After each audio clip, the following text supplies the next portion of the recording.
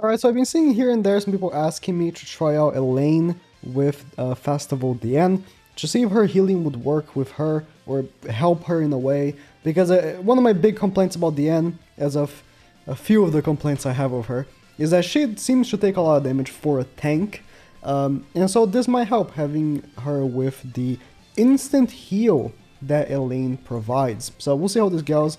Basically, I'm using DIANE's best team, but instead of using like Melascula, which would be DIANE's best team, the Melascula here, and then you're hoping that you face Kyo. Or Valenti as well, then you just don't have to hope that you face Kyo, but if you do face Kyo, you're going to be much worse than if you had Melascula. Basically replacing one of those for the ELAINE. So we got the instant heal. Now here, we got a situation where we do have the opportunity to push the ult for ELAINE, and it will.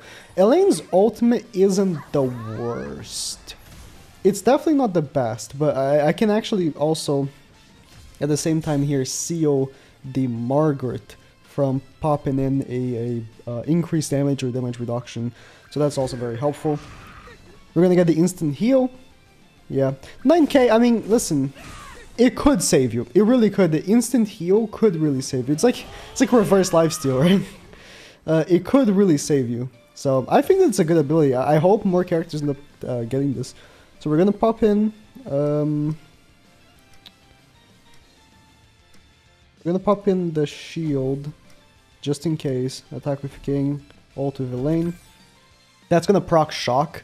So ELAINE's ultimate will hit a little bit harder. Alright, the increase in HP, as you can see, got replaced by DIANE's increase in HP. You can't have a buff and a stance of the same buff. For example, here you can already tell the HP increase that ELAINE provides got replaced, which is fine. That's the same thing that happens with King. When you have, not King, sorry, when you have Margaret plus a stance character that increases damage. I'm trying to think of, the stance character increases damage. Is it Terry? Yeah, Terry. Terry increases damage with his stance, right? I haven't used Terry in a while. I face Terrys all the time, I just haven't used them in a while. If you use Margaret's blue card and you use Terry's stance, the stance replaces the blue card.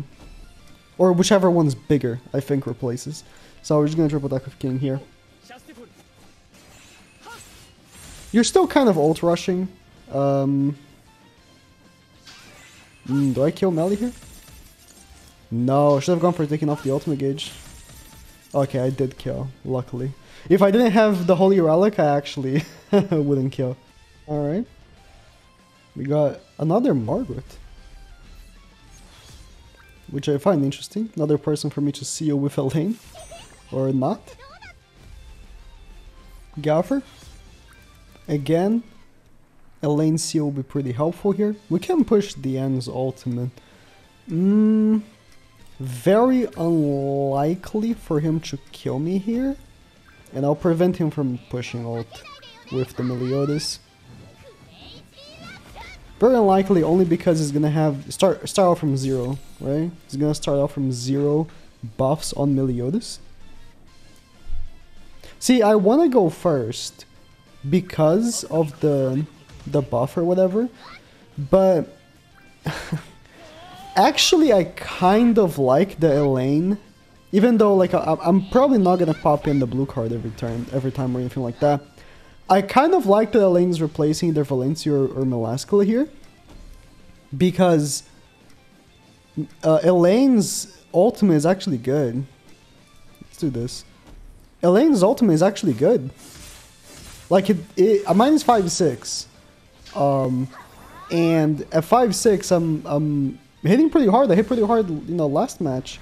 So long as I apply the shock, which again, she does more damage if the enemies have shock on, I feel like I can almost team wipe. I'm definitely not going to team wipe every time or anything like that, but I can almost team wipe, especially if I get like really good shock off, because her ultimate has release.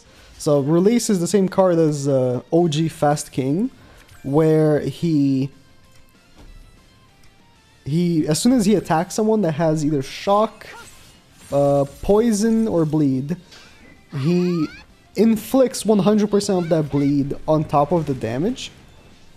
So if it's really good shock, you know, coming from King or anything like that, the ult will hit pretty hard. So if I attack with King like right after the ult, I'm gonna get the damage increase from King. Plus I'm gonna have the shock activated. Plus I'm gonna have the damage increases from her own passive and Holy Relic. So her ultimate is pretty good in that sense.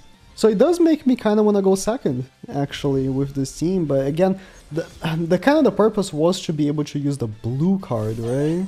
So I can use the blue card so the DN actually gets the heal off. But it's fine how it's working. I kind of want to go second though. Either using ult food or dodge food. Probably dodge food. So I can get the extra ultimate gauge. So I can leverage my ultimate a little bit better here. Although, so long as I have Merlin, the fact that all my characters actually have decent cards is actually kind of good. Because, you know, regardless of who I get here, the extra card, like let's say I get an extra ELAINE card here. Which I didn't, but like choosing to combine ELAINE cards and double using it, it's not the end of the world. It's definitely good. I kind of like this setup much more than I actually expected, but again, I'm not using the whole premise of the video. I'm not actually using her blue card so that the end can tank better. I'm just basically ult rushing with the team, which is fine, because even if I don't ult rush, King combined with ELAINE gets so much DPS that I can sort of like, you know, choose to go either way. It actually is crazy to me that this ELAINE is actually good. Like, I expected her to be dog shit. She's actually good, you know? That's crazy. That's crazy. They made a good ELAINE character. Congrats to Mr. Netmarble. See here,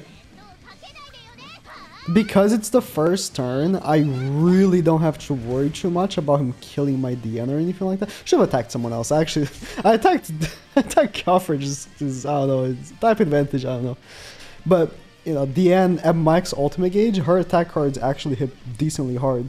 Like, this is, you know, DN at her minimum. No passive whatsoever. And as you can see, my enemies are getting pretty scared of me because they keep quitting.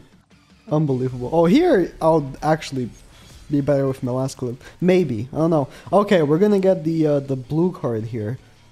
I'm hoping that we're gonna be fine. I'm gonna use the card. I'm hoping that we're gonna be fine. We're gonna have because regardless of who I'm getting here, right? Like, either I get the taunt to use in the first turn, which will grant me like a lot, right? Because I'm gonna be able to just tank pretty well with the extra HP already. Or I'm gonna get an extra King card, which will get me the shield, right? Or I'm gonna get the heal. Look at that heal on King. 22k heal, just like that, because I got level 2 this time around, level 2 blue card. So regardless of what card I'm getting, I'm actually getting a good card anyways. This is not bad, like, because I felt like the team I was running with the DIANE, right, with Melascular Valence was very wonky. Because if you get an extra Melascular card or an extra Valence card, you just got cocked, and that's it. Like, not much you can do there. But here there's a fighting chance regardless. Although I would say this is ult rushing. Like, I am getting some turns here where King is doing some work with just his cards, but for the most part, I rely on my ultimate doing a lot of damage, so I just cannot recommend people actually running a team like this. Because for most people, I hope that you haven't actually spent money in this game pulling for DN, right? Like, you know, if you did, that is your choice, I'm not your dad. But I think that, you know, especially with Origin coming out, it's best to maybe chill out, you know, and just wait, see how it goes. And, you know, if you don't have the N66, it's like her ultimate just kind of sucks, you know? My ultimate is gonna one-shot them. My DN ultimate is gonna one-shot them. Every time, almost. But at 1-6, no. Her ultimate sucks at 1-6, so... that's a big flaw that they have with this DIANE unit that I don't understand why they decided to do. It's just a significant flaw. It's just not even like, it's not even funny. Like it's just a terrible flaw of the unit that her ultimate 1/6 sucks. Like King, his ultimate does get obviously better, you know, with his higher ult level, obviously, but it's not that much of a significance in comparison. Again, it does get better, but I don't rely on King's ability as much as DIANE relies on hers. If that makes any sense, right? DIANE's extra damage per stance getting so much stronger with her ult level is just ridiculous. It's just ridiculous. Like King, again, he obviously, you're not gonna one-shot every time if you don't have anything above 1/6, but he can still do work regardless. That shock was quite nice for breaking the shield, so let's do this. Proc the shock in first. Attacked with King twice just in case. The first wouldn't break the shield, but there was a good chance it would. I kind of like this team much more than with Melaskilla. You know, I'm not a big fan of using ult rush teams when one of your characters, if you get the extra card for them, you lost the match. And that's basically what happened with Melaskilla. Like, if I got an extra Melaskilla card, and that was it for me to actually be able to get the ult, because, like, you know, for the most part, she's not even killing people with her ult. Like, she just isn't. Let's do this.